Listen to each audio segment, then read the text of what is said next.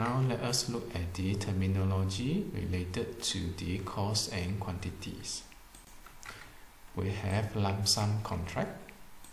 This is basically a fixed price contract which is not subjected to remeasurements or recalculations, except for the provisional quantities and the variations. The meaning of this lump sum here is that the contract has a fixed price as recognized by both the contractor and the employer. Upon completion of this project, this will be the price to be paid to the contractor. This is regardless whatever happens within the project. Disregard the implications of this fluctuating cost for the materials. And once the lump sum contract is formed, it will be fully dependent on the contractor to ensure the efficiency of the operations. If the contractor can make the operations to be highly efficient, that he managed to cut down the cost of the constructions without compromising the quality of the work, the contractor should theoretically be able to earn more. Let's say now the contractor is managing the project very poorly, that the cost of the constructions increased higher than the contract sum as agreed with the employer. The employer will still pay the lump sum as per what they have agreed by the time the contract is formed. So this sum is not subjected to change once it is agreed between the contractors and the employer. This is except with the provisional quantities and the variations. The variations means the changes in terms of the scope of the work, which is different from the original one, as signed between the contractors and the employer, which normally happen during the commencement of the work, that the employer requested to change certain things, probably in the form of additions, substitutions, or omissions of certain scope of work.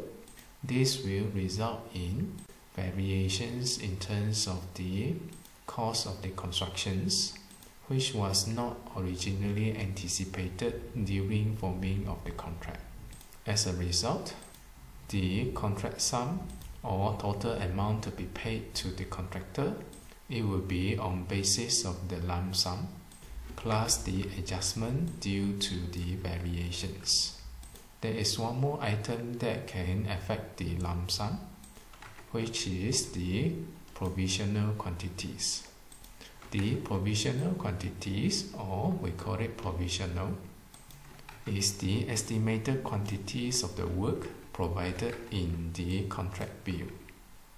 The reason of estimating the quantities, it is because it cannot be determined or detailed at the time of forming the contract.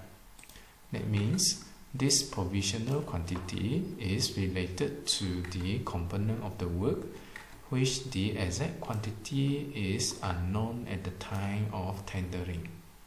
What is known at that moment is the task or the nature of the work. We know that it's going to be this particular kinds of work, but due to some unforeseen circumstances, the quantities is unable to be known. For example, the piling works. Although we have soil investigations report for certain projects, the estimated ground conditions or the driving length of the piles is still not confirmed yet, because nobody knows what's actually happening under the ground. The final quantities will only be determined after the piling works, where all the piles are dry to set. And these final quantities may be different from what you have estimated during tendering. With that, this can be categorized under the provisional quantities.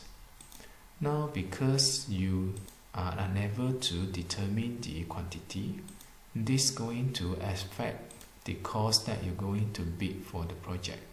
You have most of the information except for the quantity. Therefore, the payment for the work, it will be on the basis of the actual work being carried out at a certain rate as agreed in the contract. The more quantities being used, the higher the cost, and the calculations, it will be the rates multiply the quantities.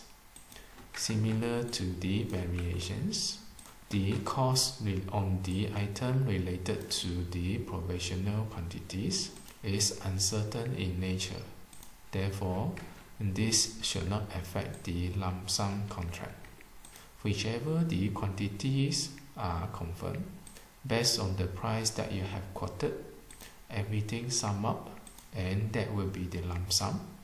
And this is not subjected to remeasurements or recalculations. Next, we look at the prime cost sum. This will be the sum provided in the contract for the work or services to be executed by the nominated subcontractor, or the materials and goods to be supplied by the nominated supplier. This prime cost sum can be calculated. We know the work, we know the materials required, we also know the quantity, and it is related to the nominated subcontractor and the nominated supplier. These two parties are working under the contractor, and therefore the contractor will need to estimate the cost to be considered in the project. Next, it will be the provisional sum. This is referring to the sum provided in the contract and or the nominated subcontractor. This provisional sum will cover the work to be executed as well as the supply of any materials and goods. As implied by the term of provisional, that means this amount of money is unforeseen at the stage of tendering. Therefore, it is pure estimations. What you see here, you have provisional sum and provisional quantities. The term may look similar. By definitions, they are different. The provisional sum is related to the money, while the provisional quantity is related to the quantity. That means the amount of money is unknown at the stage of the tendering. We put it under the provisional sum. And the amount of quantity which is unknown at the stage of tendering, that will be under the provisional quantities. Both of them are provisional in the nature. That means it is not clearly specified or not being able to be detailed when entering a contract.